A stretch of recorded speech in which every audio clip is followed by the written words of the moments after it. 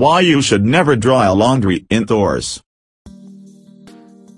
Detergent and laundry soap commercials have often shown us that when we dry laundry indoors, our clothes end up with rather unpleasant smells. But, did you know that there's an even more important reason you should never dry your clothes indoors? According to some studies, the moisture evaporating from wet laundry can cause respiratory illnesses.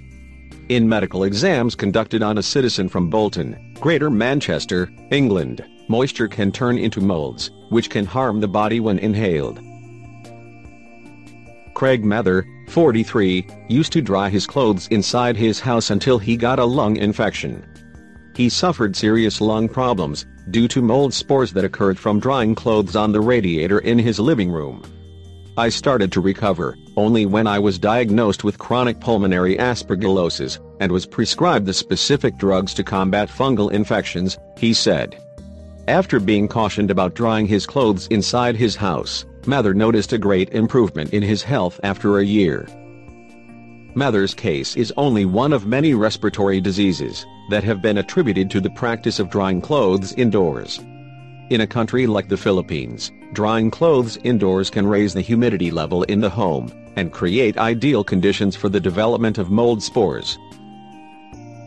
According to the U.S. Center for Disease Control and Prevention, mold growth is encouraged by warm and humid conditions.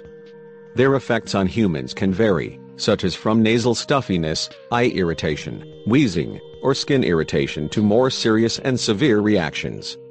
Severe reactions may include fever and shortness of breath. Some people with chronic lung illnesses, such as obstructive lung disease, may develop mold infections in their lungs.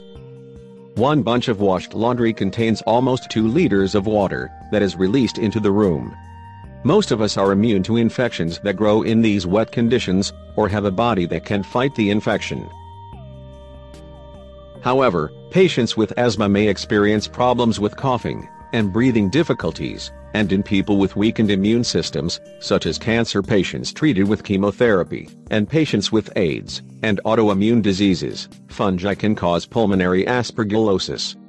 It is a condition that can cause incurable and sometimes fatal lung damage, said Professor David Denning of the University of Manchester, who advises the laundry to be dried outside, or in the dryer, away from bedrooms and living room.